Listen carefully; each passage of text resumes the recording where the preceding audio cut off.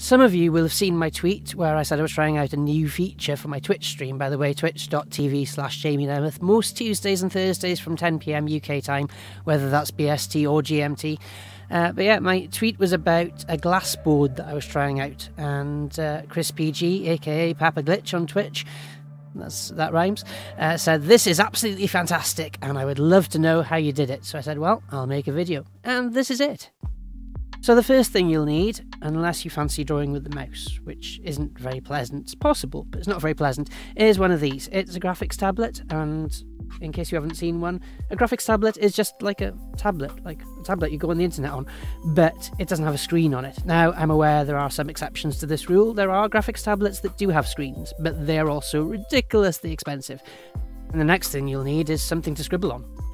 A virtual thing to scribble on. Any program will do, really. I mean, I've been looking through YouTube and there's a fair few tutorials that have inspired the next bit of this video. This is not my original idea. It was one of those things I didn't think of until I saw it on YouTube, which is why YouTube's so great, I suppose.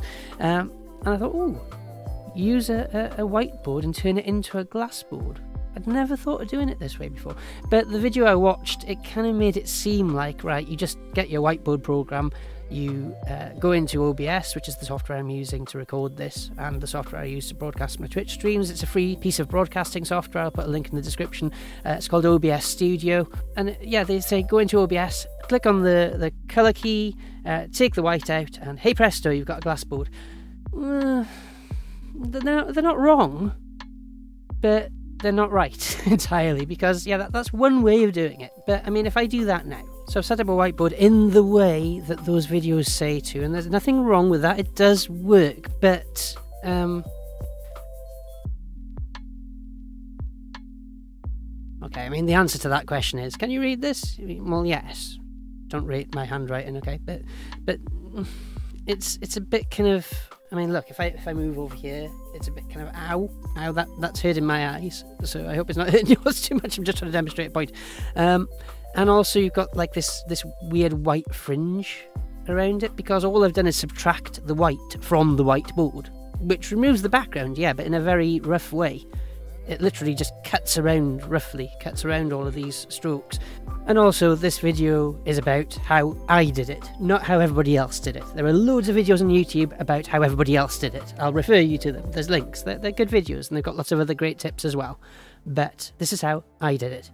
The program I'm using is called Microsoft Whiteboard. It's free. I'm kind of assuming you're using Windows there. I know if you're using another operating system, I'm sure there are other free options available on your system as well. But the one I'm using is free in the App Store, but you will need a Microsoft account. Again, that's also free to get, and you may already have one if you've signed up with a Microsoft account to Minecraft, or if you're signed into Skype, that's probably a Microsoft account, or if you've got a Hotmail after all these years, which I still have a Hotmail account, which is showing my age. Anyway, this is called Microsoft Whiteboard, so I'm going to drag a window of Microsoft Whiteboard just to show you, and you can see it's white, it's a board, you can drag it around, you can use the pen, you can sort of scribble on it, but what you can also do is change the background, and because I haven't used color key, I'm going to use a filter called Luma key instead. What I want to do is format the background so that it's dark instead of light, so it's more like it's a blackboard, it's a chalkboard rather than a whiteboard.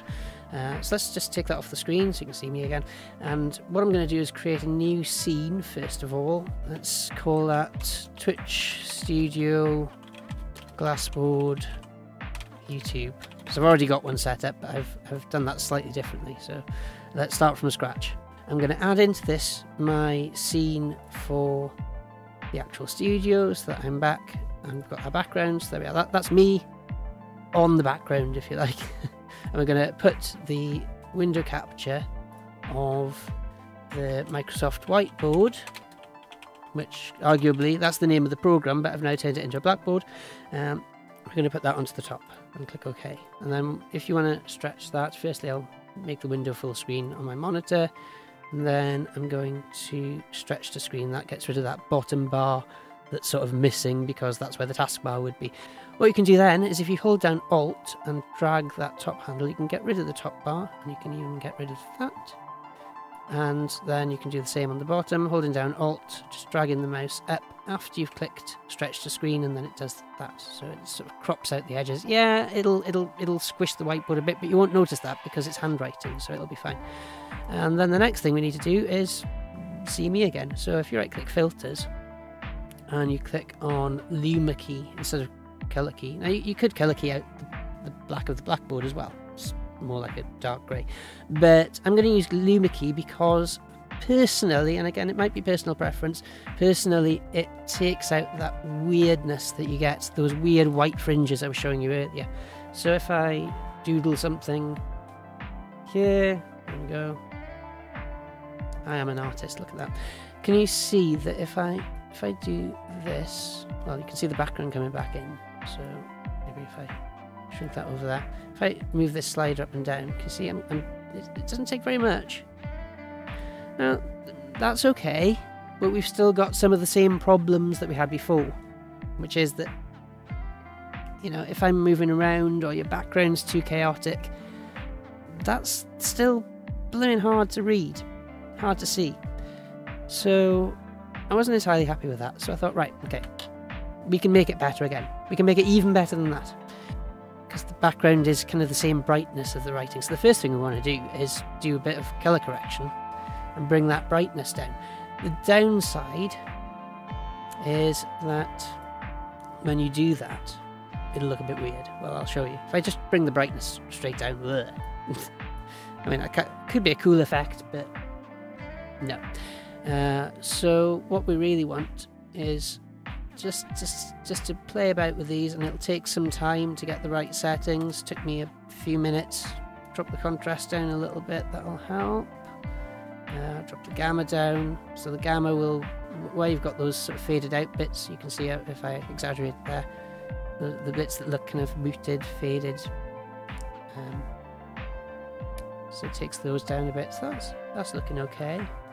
Maybe write this down a touch, but not too much, because the brightness is making the colour go weird. Actually, I'll leave the colour that where it is. Maybe desaturate it a bit, because there'll be lots of colours on the whiteboard. So that'll, desaturation literally is like turning down the colour slider on your old TV. It's taking the colours out. If you go there, it's black and white.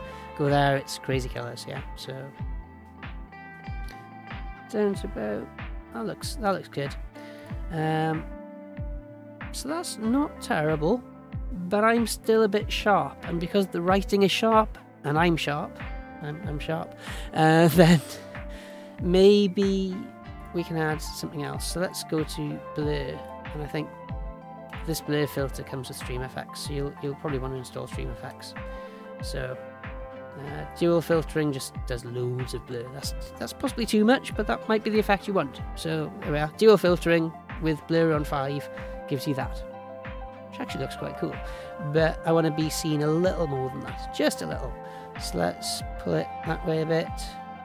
About there. Yeah, about there. So yeah, the point is then this gives me the flexibility to still point at stuff on the screen. There's my never make a weather presenter, but I can still point at stuff on the screen. You can still see roughly where I'm doodling. And yeah, maybe I'll take the brightness down a touch. And again, you can experiment with all of this.